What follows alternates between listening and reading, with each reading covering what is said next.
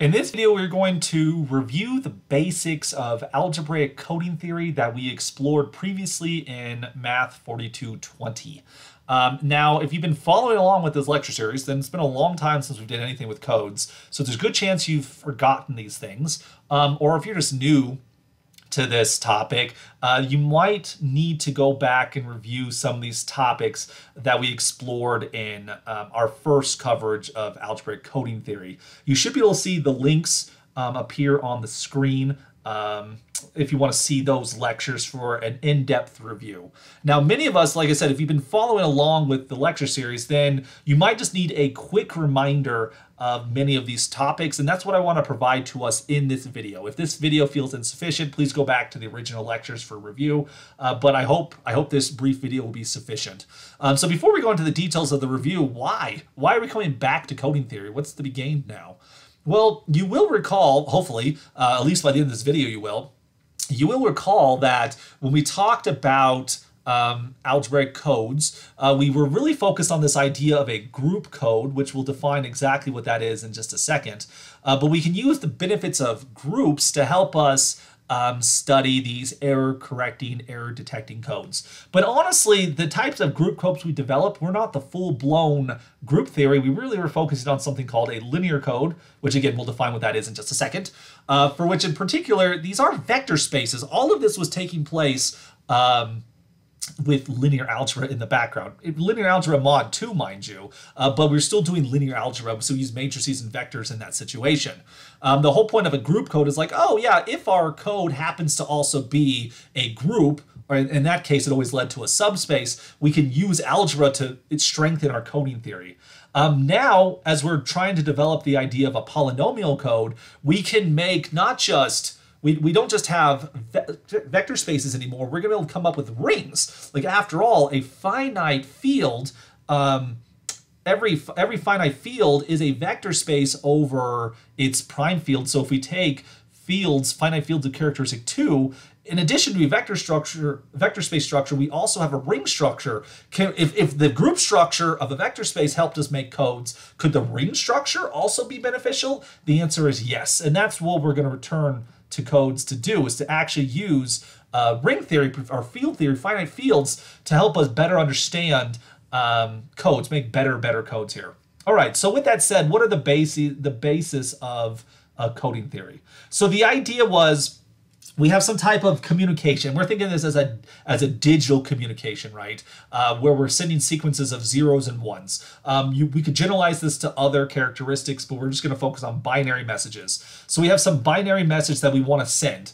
Now, that binary message is going to consist of m bits. The bit here, of course, is just a single character in this binary language. It's a 0 or 1. So m-bit messages, we'll just, that's just, it's the fundamental data thing we're trying to send there. We have a sequence of zeros and ones, and that sequence is m characters long.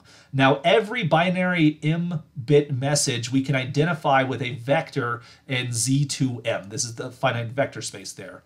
So we want to transmit these m-bit binary messages, but because there's noise in the system, we're afraid that error might enter into our message as it's transmitted, but it's important that our message be transmitted correctly, because otherwise the wrong transmission is like, do we make peace or do we send the nukes? You don't want to make that difference in transmission there. That's a big difference there. So we encode our message into an n-bit binary message, for which we can identify those n-bit messages with vectors in z2n.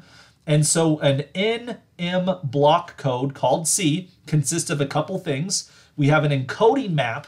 The encoding map is a function from z2m to z2n, for which we are going to add extra information, in which case there's also a decoding map, which the decoding map is a map from z2n to z2m, right? For which the composition, if you encode it, then you decode it, this gives you back the original message. It's the identity on that situation, okay? Now, of course, when it comes to transmission, there's often this symmetric binary channel that sits in the middle, for which t is a random function. It's going to change some of the bits randomly based upon chaos and noise. in which case we would love it when this composition is the identity. We can't have that in general, but if there's not too many errors, we can error correct it so that it is the identity when the number of errors is 1 or 2 or whatever. But then there are situations which, even if we can't correct it, we can still detect and request a retransmission. In particular, the set C, the code itself, is the image of Z2M under this encoding process. So we previously showed that the efficacy of decoding, the efficacy of detecting and correcting codes it has to do with how sparse the code words are from each other. Because if we have these two code words, 1101, and this code word 1100, right? Notice that the difference between these code words, the Hamming difference, that is going to be 1. If you change that last bit from a 0 to the 1, you go from one code word to another code word. So the distance, we'll call this one U, this one V right here. The Hamming distance between these two words is going to be 1. We measure how many differences are there in bits. There's only one difference of bit. And so because of that, if you wanted to send the message U, but because of noise, the last bit translated to 0, you then receive the code word V, and you wouldn't know that's an error because V is a legitimate code word. But if you make the distance between the words a lot bigger, so let's say you had something like 1001, this is U, right? And then V, we take something to be like 0110. In this situation, notice the distance between these words is now 4. Okay, and so now if there's an error in transmission, you change that last bit, so we actually receive 1000, right? You're not going to think that word was V, because it's like, oh, that's too far away from V. It's probably U was the original message, because that's the closest code word to that one. So a sparsity between code words gave us the efficacy of error detection and error correction. We wanted our words to be far apart. And this then depended upon what this quantity we called the minimum distance. What was the shortest distance between two code words with respect to the Hamming metric?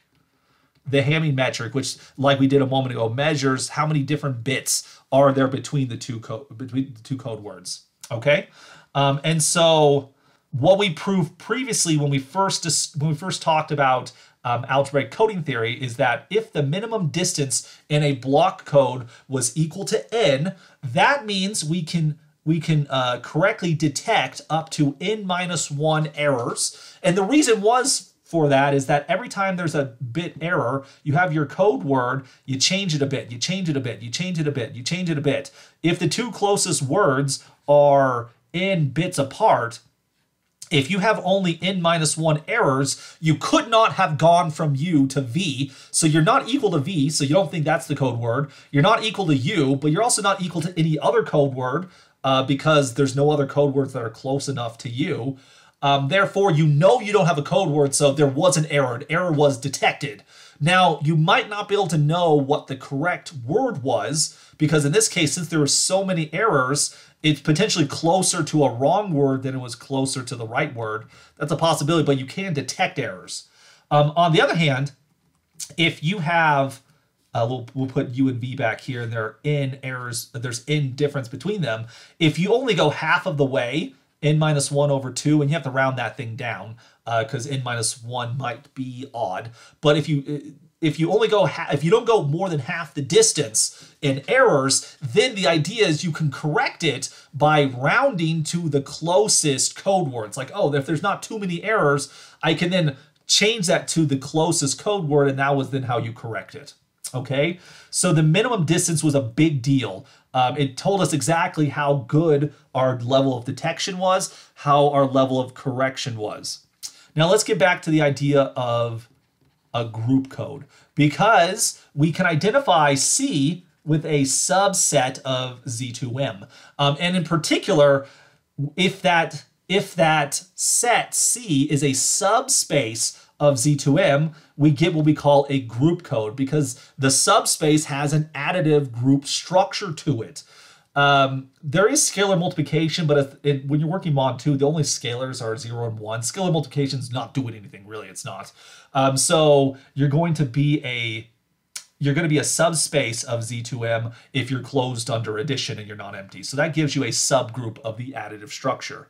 We discovered that for a group code, the minimum distance was equivalent to the minimum length of a non-zero word. So we replaced minimum distance, in fact, with minimum weight.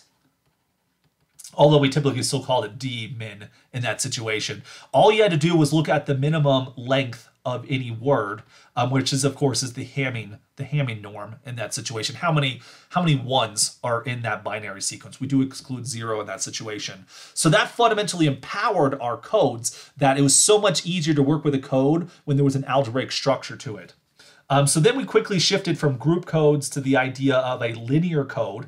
A linear code was defined to be the null space of a matrix. So your code C is equal to the null space of some matrix H, which, remember, by definition, this is the set of all vectors X that belong to Z2N such that Hx is equal to the 0 vector, like so.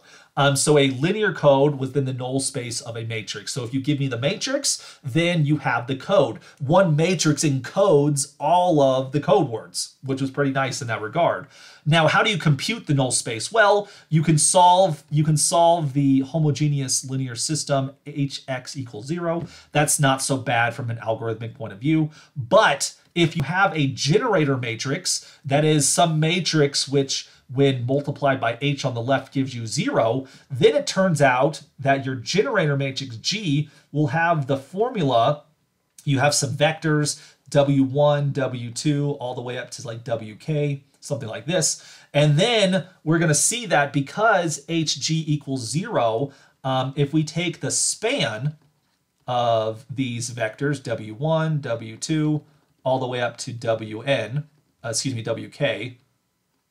this would then give you the null space of H. That is, the columns of G form a spanning set for your linear code. So every code that can be produced as a linear combination of these columns. And if you choose H and G well, then you can actually guarantee that G's columns form a basis for the null space of H. And we can also compute efficacy very, very quickly. So our main tool was to use the so-called canonical parity check matrix, where the matrix A was formed in the following way. You have some matrix A, you augment that with the appropriately sized identity matrix, and then G was then defined to be the appropriately sized identity matrix augmented with A. Now, these identities are not necessarily the same size. They can be different for H and G, but we do have now that H times G is going to equal A times I plus I times A. This is going to give you A plus A, and as you're working mod 2, this will give you the 0 matrix, and therefore that gives us exactly what we wanted. So that was a really nice scheme we had here. And then we could infer the efficacy of the code by looking at the matrix A. If there were no columns of 0 inside of A, you could detect an error. Okay, if you had no repeated columns in A, plus no 0 columns, then you could correct an error, right?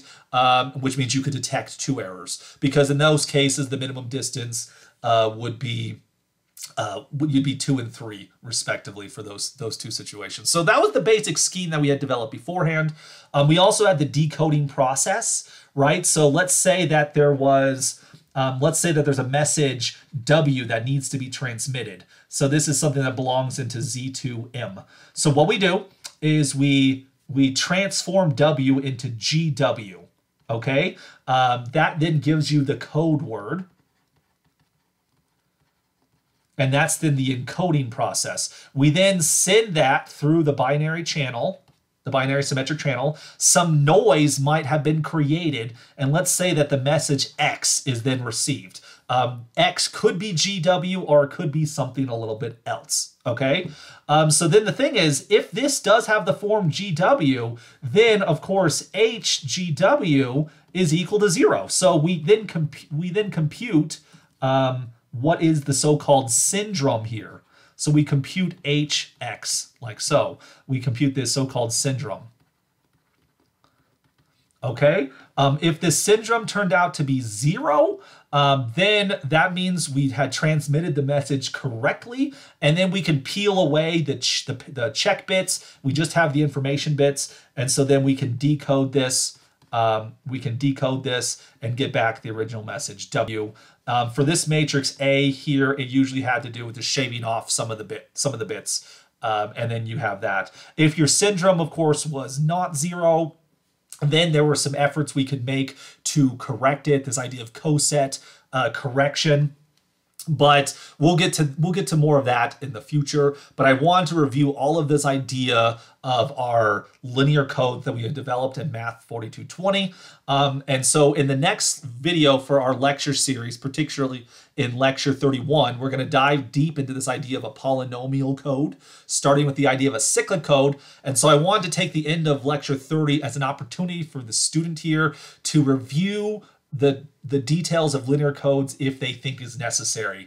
This video hopefully is enough so that you're ready to get started with cyclic codes in lecture 31. In which case I would invite you just to go start working on lecture 31 right now. If you start 31 and feel that this video was insufficient, you feel a little bit overwhelmed, then please go back to those references you saw in the links to this video to get a more in-depth coverage of those linear codes we had talked about in Math 4220.